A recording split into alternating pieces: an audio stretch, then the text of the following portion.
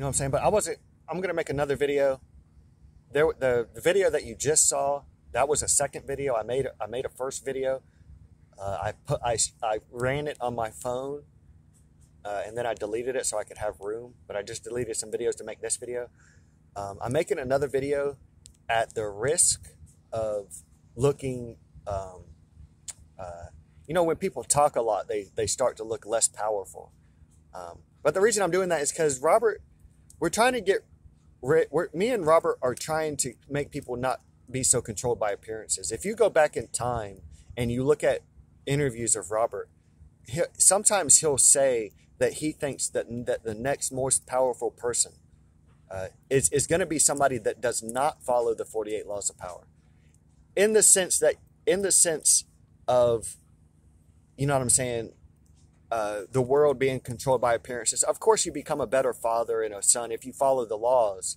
But there's so many people that read the book, and then, you know what I'm saying, then they go out and they try to create a narrative about themselves, and they try to get elected president with a narrative.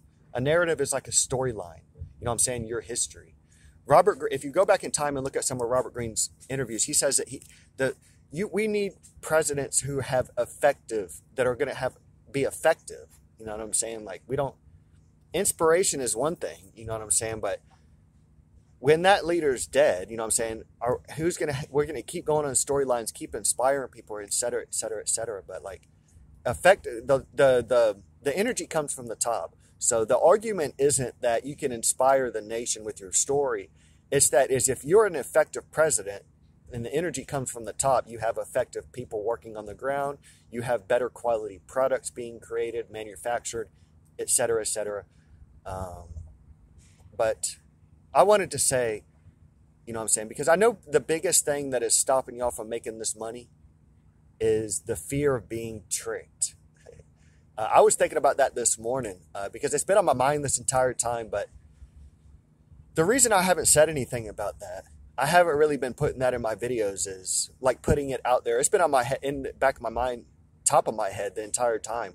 If y'all give me $100, you risk giving $100 to somebody who's just going to fall off. The other option is you can make $1 million. I remember saying the thing about Poincare, or I don't know if his name was Poincare, but I forget his name, but the guy who, I remember talking about, if you can gamble $100 and you risk making $1 million. But everyone's so afraid of giving $100 to someone who's going to fall off, or they're so afraid of giving me $100 and then me making a video and putting their name out there. I got you for $100. That is precisely what is stopping y'all right now. Because I know y'all hear it in my voice. I know y'all see it in my eyes. You see what I'm saying? And I know y'all are starting to believe that Robert Greene is one hell of a trickster. You see what I'm saying? And in the same way that y'all was just hearing me mistell my story about the kid running away. I couldn't remember if he got pet by his cat. I can't remember if that was the time he reached enlightenment when he ran away. That is what I'm talking about. Is you try to remember things and you can't remember them correctly. It is impossible to lie the way that I am lying right now. It's impossible. Try to get Robert to talk to you the way that I'm talking to you. Try to do it. It's going to be impossible. He's not going to be able to. You're going to be too insecure. He's going to try to play on your insecurities. You know what I'm saying? You're going to start feeling like a fear in your stomach, and you're going to start feeling like you don't want to. He always does this at the golden nugget, dude. And it makes me sound crazy. And the only thing it's doing is keeping y'all from making $1 million. I mean, but it pisses me off because I'm trying to get my point across. I'm trying to get the truth out. You know what I'm saying? And I just get pissed off because whenever you reach for something and somebody pulls it away from you, you get mad. So like if somebody takes your hat and they won't give you your hat back, if you can't get in the car and they pull off, and he's copying me right now with the forklift reverse noise. I don't know if y'all can hear that reverse noise, but so I'm trying to, so that's why I keep, whatever, it doesn't matter, but it's just keeping y'all broke. So I don't know why y'all are laughing at me because I'm stuttering right now. If y'all are, you know what I'm saying? But I can't even remember what I was saying, man. But in the same way that I had trouble remembering that story because you're trying to get each detail right. It is impossible to lie like that. If you go up to Robert and you try to get him to talk to you the way that I'm talking to you right now, what's going to happen is you're going to start feeling like you can't talk to him right now. You're going to start feeling like you're having a bad day. And what happened was he posted, he secretly had something in the environment, and he put it there before you went up and started talking to him, and he's gonna make you unable to confront him, so you're unable to ask him to talk to you the way that I'm talking to you. It is impossible to lie like this. The only thing that is, and I know y'all's gut instinct is hearing my voice tones and seeing my eyes. You can see my pupils dilating and constricting in my last video. But the only thing that is stopping y'all from coming down here isn't so much Robert, because I know y'all know he's one goddamn trickster. It's the fact that y'all refuse to be the person who has your name blasted by Taylor on a YouTube video saying I tricked you.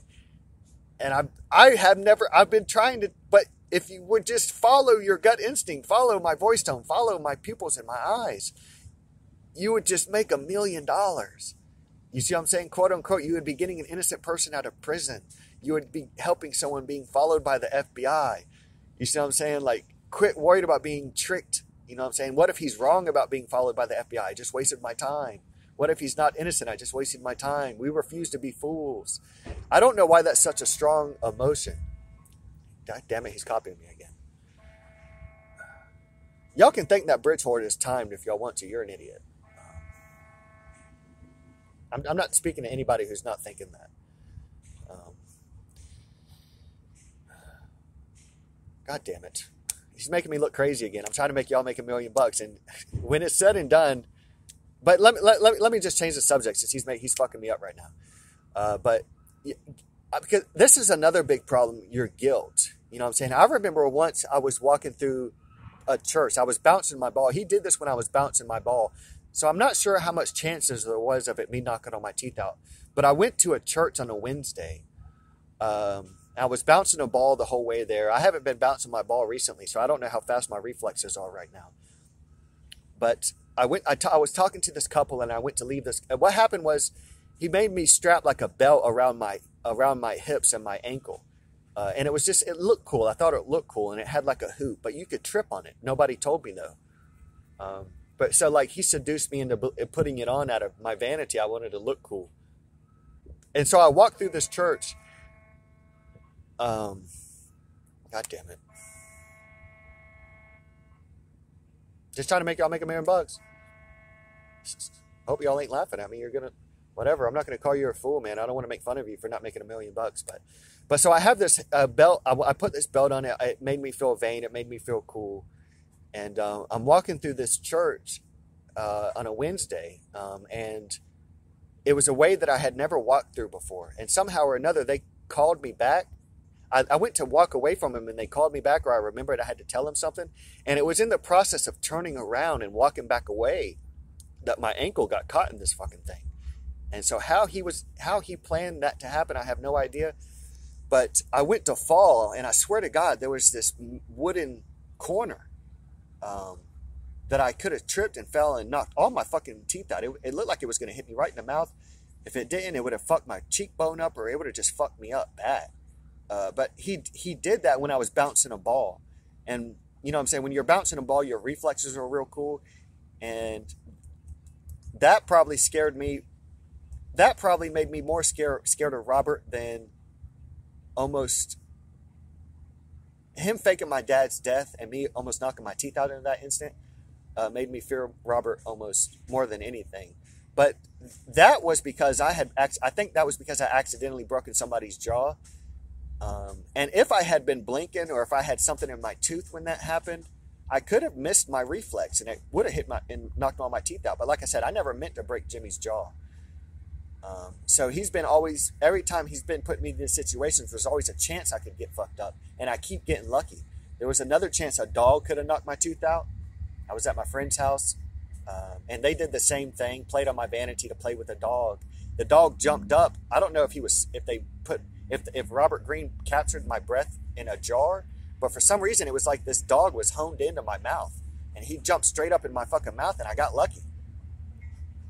Now, so I just got that little tip right there. He didn't knock my tooth out, but you could feel that, like, they got those big canines. If that big canine would have hit that tooth right there, it'd be gone. Literally, that's what he jumped up hard as fuck. I don't know how.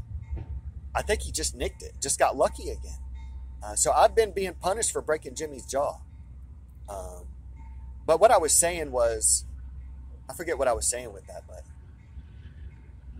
what I was saying though was get get Benjamin Franklin. This is something else he told me about Benjamin Franklin. This was written in Mastery, but he was talking about it in an interview when me and Robert first met. In Mastery, there's a guy that Benjamin Franklin couldn't get to like him. He was like a rogue. He just had an idealization about Benjamin Franklin. And we all know Benjamin Franklin being a good guy. So why this guy didn't like Benjamin Franklin, when everything's said and done, he was like the only person that didn't like Benjamin Franklin. And he looked like a fool in the end because Benjamin Franklin was a nice guy. But for some reason or another, he thought Benjamin Franklin was a sissy. He thought Benjamin Franklin was something. Benjamin Franklin couldn't get this guy to like him. And so what Benjamin Franklin did was he asked this guy, he knew he had a rare book collection. So he asked this guy to borrow one of his rare books. And he lent Benjamin Franklin his book. And ever since then, they were friends. And so you have to get rid of the idea that you can't judge people by their actions. So like if you have an idealization about me, whatever, you can come up to me, give me $100, and because I know me and Robert know there's a secret, we're controlled by appearances. That's how we've been philosophizing. The appearances of death. The appearances, I'm still reacting to the appearances that Robert Greene could let me go. It's just like, it's like a dream, like a mirage that passes your head, like when you're sitting back cooling it and your eyes roll back in your head. And then I come back to and I'm like, he's not fucking leaving me. But that's how you're controlled by appearance.